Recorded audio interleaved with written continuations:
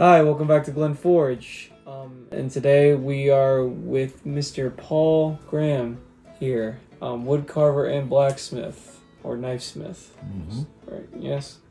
So thank you for having us here, Paul. I really appreciate you letting us come to your humble abode and your little hovel of blacksmithing. Not too many people get to come in here. I know, that's good. Huh? That's why it's way back in the middle of Oh, nowhere. I feel, awesome. I feel special. It's great. Yeah. So could you maybe tell us what got you into blacksmithing? What got you into doing wood carving and blacksmithing? Well, I've always been an artist since I was a little kid. I did a lot of drawings on, any kind of paper I get my hands on, and then as things evolved, I met a blacksmith, and I went just be around him as much as I could. It was fascinating for me to see, hot metal and how you could shape it with a hammer. And I worked with him for a while, and we did some volunteer work up at the Catoctin Mountain Park out there. They had a forge up there. Oh, okay, that's pretty sweet. And then I went on to, jumping ahead, I went to art school in Baltimore at the Maryland Institute, and I was able to do design work too. I had a really good draftsman. So I designed stuff, and we made chandeliers and hot racks and hand railings and lighting and stuff for, clients. Awesome. I really enjoyed that and learned even more about how you can shape metal with, either a hand hammer or a power hammer.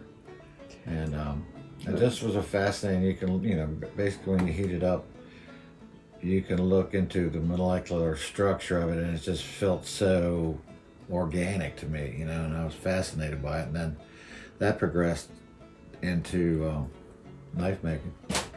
Awesome. And the same thing, to shape the steel, but to learn how to heat treat it was a whole process altogether. And Oh, I know. That's making knives is so different from is like a completely different world from making just anything else. Especially when it comes to like the patience involving it. Yeah, you have to think many stages in advance. Yes, and that's part of the entry. You don't know exactly. You have a good idea in your mind what you want to make, but as it starts to form under the hammer, sometimes you might want to leave some of that in there or refine it.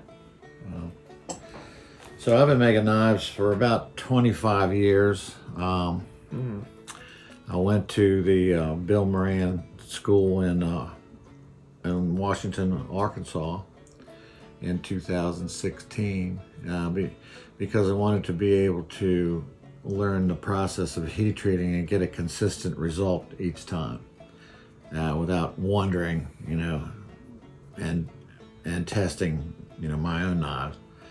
I wanted to get them a little bit more refined before I started making, better and more difficult knives. So I like my knives to be used. The knives are tools, they always have been, and my knives may not be as pretty as some, but I'm happy when people tell me they really enjoy using them, Yeah, absolutely. Yeah, I've actually... It's man's first tool. Man's first tool.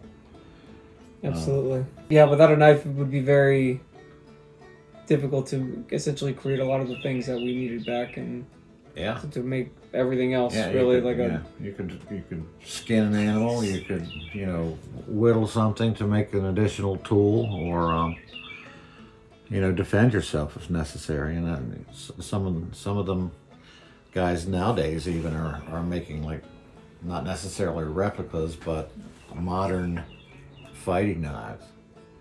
I hope my knives are never used to harm anybody, but exactly. Yeah. No. Yeah. They're pretty intimidating. Yeah. Absolutely.